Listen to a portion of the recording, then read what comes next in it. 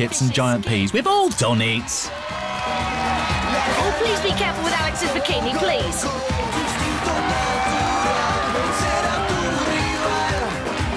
Thank heavens both girls come away descaled but unscathed.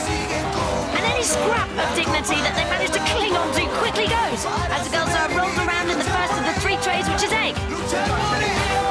Very different carrying techniques get the girls into the flour, where they must receive a generous all-over coating. Kelly's the first to ride around in the batter, and now Alex.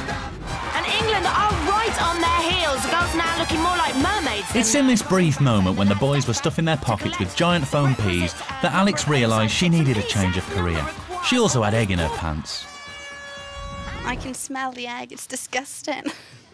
Yes, so can I. How do you think she shapes up as a piece of fish?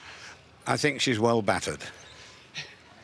We'll add the laugh on later. But dressing up as a giant Welsh fish isn't for everyone. No, seriously, it isn't. It's not all about how you look. It's time to make all the right noises.